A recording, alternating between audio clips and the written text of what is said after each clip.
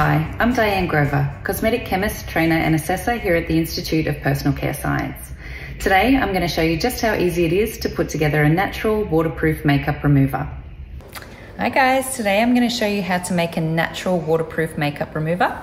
This is one that I have made earlier.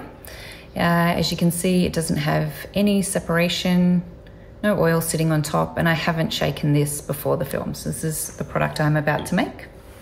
Okay, so for the natural waterproof makeup remover, I will be using some isomalt, which is a natural emollient. Oils and emollients are necessary to remove the waterproofing agents that waterproof makeup contains. Isomalt is a great choice because it offers a really light skin feel while also being compatible to remove the waterproof agents. Okay, so to that, I'm going to add some caprylic triglycerides, which are another natural light skin feel emollient and a great alternative to synthetic oils.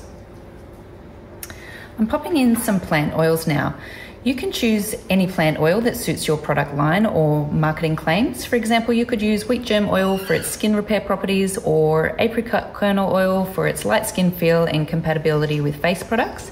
I have chosen jojoba oil, which is a natural wax ester with great skin and hair compatibility and is suitable for all skin types, safe to use on the face, and offers intensive hydration. So I'll just pop some of that in there. Okay, so we'll just combine that gently, just under low shear. Okay, now for the hero material of this product, the Arlacel 1689. Arlacel 1689 is a natural water and oil emulsifier and will help the makeup remover to wash off more easily than a straight oil makeup remover would. So we'll just pop that in just slowly and stirring at the same time, just under low shear.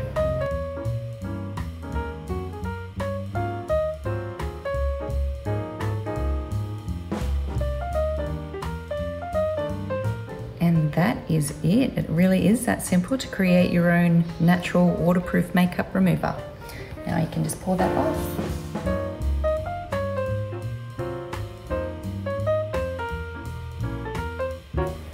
Done. Okay, so I will just show you as well. This is one of my favorite waterproof eyeliners. I'll put it on quite heavy so you can see it coming off.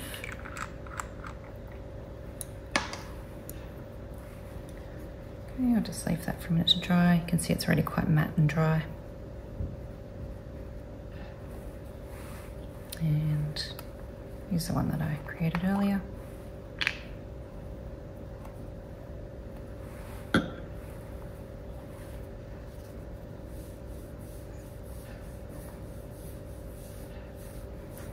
Comes straight off. There we go.